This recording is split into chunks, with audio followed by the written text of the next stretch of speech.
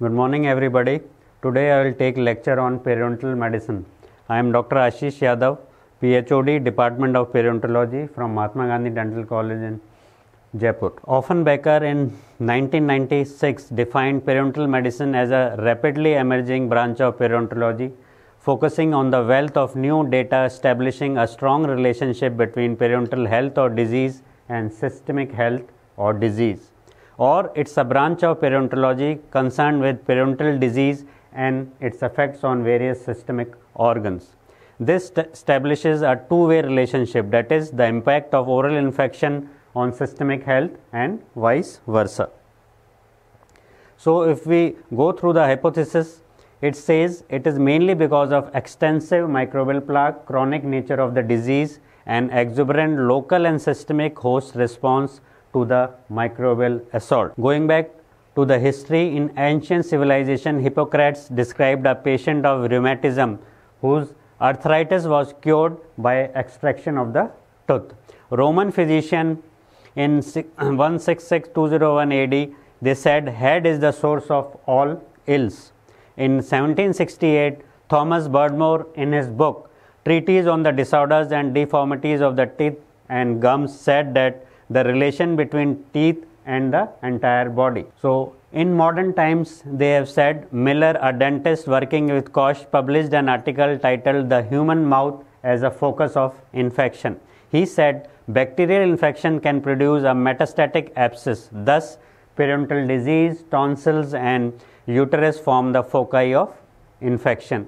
In 1900, William Hunter said oral sepsis as a cause of disease. And in 1902, Colliger suggested better no teeth than septic ones. Grossi and others have suggested that effective control of periodontal infection in diabetic patient reduces the level of advanced glycation end product in the serum. So, it is one of the flow chart which shows the bidirectional relationship between diabetes mellitus and periodontal disease. As we know, periodontal infection is caused by gram-negative bacteria which increases insulin resistance and it worsens the glycemic control. But when we are doing periodontal therapy, that is when we are doing periodontal treatment, it decreases inflammatory load which improves insulin sensitivity and finally it improves glycemic control. So, it is one of the ideal example of bidirectional relationship. Coming to preterm low birth weight and periodontal disease. So, what is preterm? As we know, normal gestation time is for 40 weeks. So, birth at lesser than 37 weeks is called preterm delivery. And what is low birth weight? According to international definition adopted in 1976, birth weight less than 2500 gram or 2.5 kilogram is termed as low birth weight. The main causes are maternal age less than 17 or greater than 34 years, low socioeconomic status, inadequate prenatal care, drug abuse, malnutrition, alcohol and tobacco use, diabetes, genitourinary tract infections and hypertension and multiple pregnancies. So, in spite of this wide range of risk factors, about 25% of preterm low birth weight cases remain unexplained.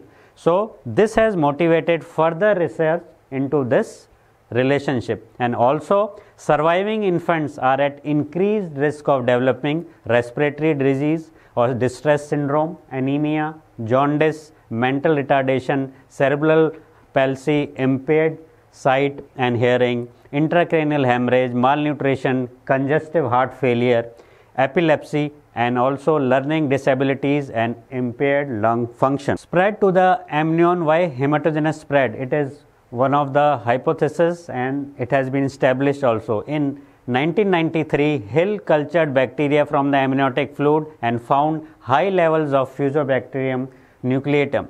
Interleukin 1 and tumor necrosis factor can cross the human fetal membrane. It was studied by Kent in 1994. Thus, periodontal disease could be a significant and independent risk factor for preterm low birth weight delivery. 18% of preterm low birth weight cases are possibly due to periodontal disease, which represents 45,000 cases each year, which is quite remarkable. Findings being that all pregnant women should be given a comprehensive periodontal evaluation and all active periodontal lesions should be treated and controlled. This is the flow chart showing the basic mechanism which interrelate periodontal disease with preterm labor. So, whenever there is a bacterial infection, bacteria and their products are released in amnion cavity. There is an inflammatory response with cytokine production and there is an increased amniotic prostaglandin production, that is PGE2, which leads to premature rupture of membrane and finally preterm labor. Periodontal disease and respiratory disease. Low respiratory infections were the third most, lower means that lower respiratory tract, what I mean, were the third most common cause of death by 1990, that is causing more than 4.3 million deaths. Chronic obstructive pulmonary disease was the sixth leading cause of mortality, that is causing 2.2 million deaths. Harvard, it is the data from the Harvard School of Public Health. Potter and colleagues in 1968 showed that infected teeth were present in 25% of 80 patients with potential respiratory pathogens in bronchi, as compared to only 7% of the 80 patients free of pathogens in bronchi. So, this shows that dental plaque plays as a reservoir for potential respiratory pathogens. Dental pathogens such as Porphyromonas gingivalis produces enzymes such as proteases that alter mucosal surface adhesion receptors for respiratory pathogens such as H. influenza, which adhere, colonize and can subsequently be aspirated into the lung to cause infection. P. gingivalis produces enzymes that degrade the salivary molecules that normally form a pellicle on the pathogens, which prevents the pathogens from adhering to the mucosal surface. Also, oral bacteria produces enzymes that degrade the salivary pellicle on the mucosal surface, thereby exposing adhesion receptors for respiratory pathogens.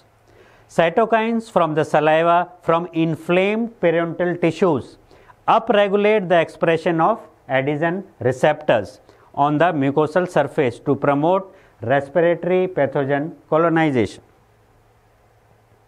So, subjects with a history of chronic obstructive pulmonary disease had more periodontal attachment loss as compared to the subject without chronic obstructive pulmonary disease, and subjects with mean attachment loss, that is which is greater than 3 mm, had a higher risk for COPD as compared to those who has less of mean attachment loss, that is less than 3 mm. And also smoking always modifies this effect, because smoking also is a risk factor for periodontal disease.